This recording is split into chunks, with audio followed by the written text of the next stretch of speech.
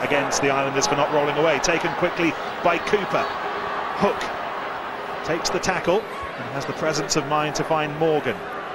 Hugh Bennett over the 10-metre line, needs the support of Sweeney, cuts inside, Sweeney going.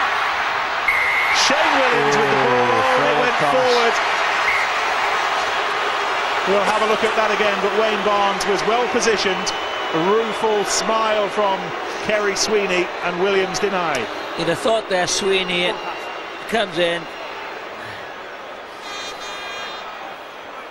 I don't think that's forward. Let's have a look at this. This should show it, shouldn't it? Tries to fend in, looks for the offload. Well, if that's forward, what is even... Where was Wayne Barnes?